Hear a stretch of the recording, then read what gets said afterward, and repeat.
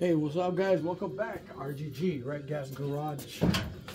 So this is what I've been working on all the time.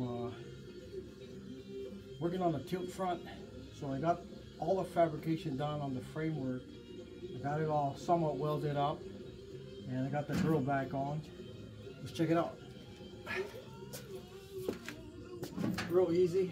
It stops on its own. I don't have to use any cables, any bolts. So that's cool. And yeah, it closes nice. I cut the bottom of the fenders off, so I have to mount that back on. But works real nice. Just like that. So what's next? Let me take you guys. Let's go for a ride. Alright. So next on the list after this, we're gonna put the bottom half back on. And we gotta work on getting the rear end back underneath, well, I should say over the springs, because look at that. This is a huge gap. It's about 5 inches, I think, you know. So too much street freak. I'm thinking it'll work. We'll bring it back down, get the springs back underneath, and that might be a plus because the perch is already there. I wouldn't have to weld anything. Hopefully, when they had done the purchase, they kind of, I see some writing on the center sections, some degrees. Looks like 4 degrees up or something like that. That's pretty close. I mean, it's supposed to be about 2 degrees, but we'll see what happens. But I'm thinking after I move it, we should be pretty close to the tire. Hopefully, we got some room here and there. But yeah, loving it. Let's see what else. So we'll just keep plugging away slowly but surely. We'll fill up that board. We'll get that board written up and take care of that.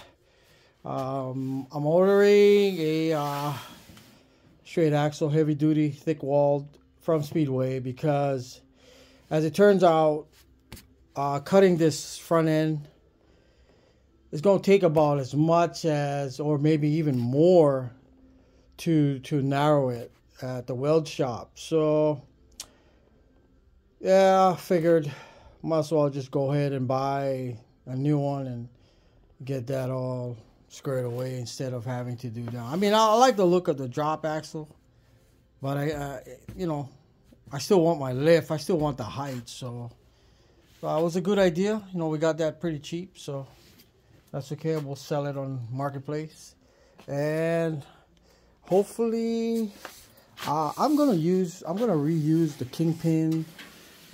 Actually, I'm going to use the drum brakes. Because inside of those drum brakes, all brand new.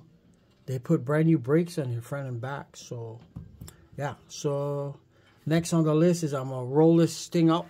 I'm gonna take this whole front clip off, roll this out in the yard, and power wash this whole front section nice and clean, and we'll start dismantling this front end and get ready for the straight axle swap. So yeah, that's about it for now.